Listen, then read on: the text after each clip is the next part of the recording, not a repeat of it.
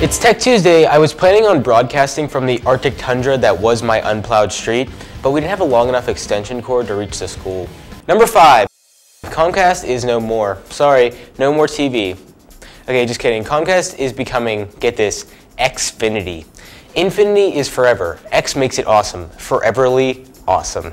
Also, the forever is the time you will wait to get service truck to come to your house to fix your simple issues. Comcast is giving this name switcheroo a shot because they are trying to ditch the bad reputation that Comcast has for mediocre service, poor speed, and a less than satisfactory customer service. They are also possibly merging with NBC later this year and are trying to keep the thought that the service provider will now also be the same people who make the shows, meaning that the fear of NBC shows will get preference over everything else because of the monopoly type ownership out of people's heads. Basically, they are aiming for customers to go, no, Comcast didn't merge with NBC, it was this random company Xfinity. Let's hope that some well-informed Tech Tuesday viewers will then interject with, but Xfinity is Comcast with a different name. By the way, after some discussion with upper management, Tech Tuesday will now be known as Techfinity Awesome X Day. Number 4. The astronauts up in the International Space Station have finally tapped into the system of tubes. The internet, for those of you who have no idea what the system of tubes is, but internet is so 2004. Now these highly educated scientists and technicians did exactly what you expect them to do when they have the internet to their disposal. They started tweeting. There have actually been some pretty amazing shots that got tweeted back to Earth from these newly connected spacemen. But I know you are wondering, how did NASA pull it off? Well, using what I could only assume is called the space computer, the astronauts are able to remotely connect to computers back on Earth, which is then connected to the interwebs. It only works when the station is connected to NASA's centers with the high-speed data connection thing.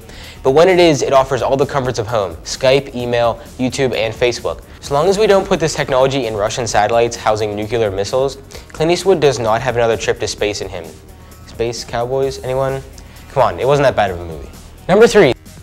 The iPhone and iPod Touch are the new hotspots for developers. Some recent surveying of game developers showed that 19% of them write games for the iPod, while the DS and PSP have less than half of that.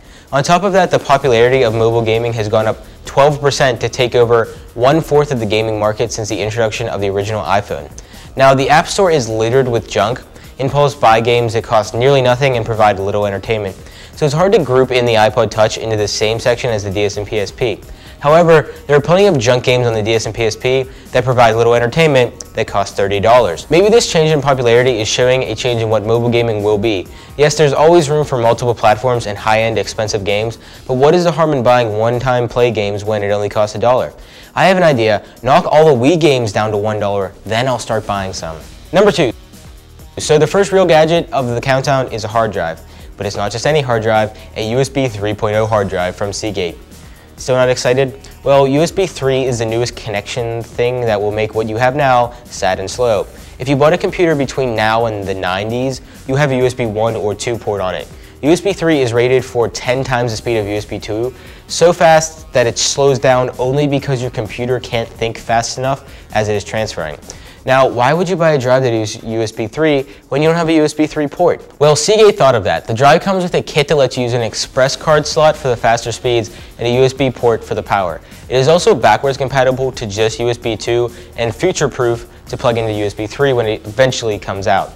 For those of you who already own 3 external hard drives and can't find a good reason to get another, I just found a perfect excuse. Number 1. Will Microsoft release a Zune Phone this month? Most likely. Will they be too late to the party like they were with the Zune HD? Also just as likely. Microsoft plans to show off their newest in-house creation at a big mobile expo thing at the end of February.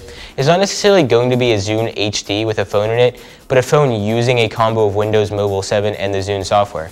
As of now, there is upwards of 3 different phones rumored to be releasing that run this software combo.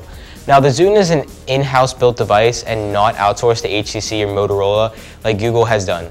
And it's likely that Microsoft will do the same for at least one of its phones.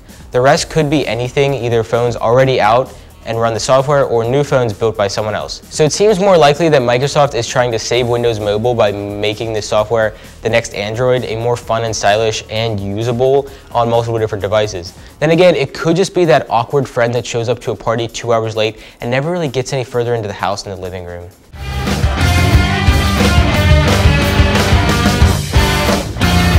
That's all for this week. Check out the Tech Tuesday Facebook page to see the latest episodes and blogs. As long as the world does not come to another grinding halt from 2 feet of snow, I'll see you next week.